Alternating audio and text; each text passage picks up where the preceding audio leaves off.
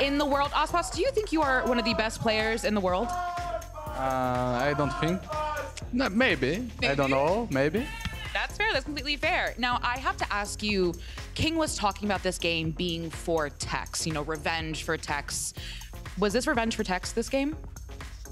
For me, it was another game. Maybe for Tex was different, but it was a fun game and a tough game. Yeah, how was it playing against G2, going to a map 3? Did you expect G2 to be that difficult?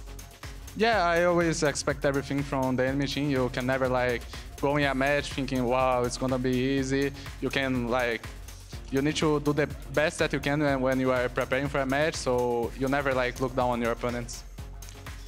So I learned, you just told me, you got married 5 months ago, and I was talking to a lot of people. We didn't realize that you're a married man. So talk to me about having the support of that partner, your wife. Oh, it's really important. She's always with me. Like every day that I have match, she cooks something for me because I eat at home with her. And she's always support me with everything. She's always with me.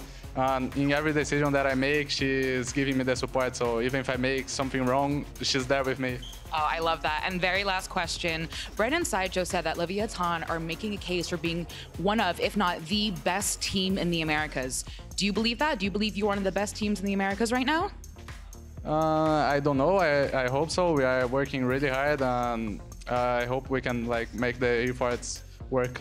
Well, from me to you, you are absolutely fantastic. Your team is absolutely fantastic, and the fans absolutely adore you. So thank you so much, Aspas.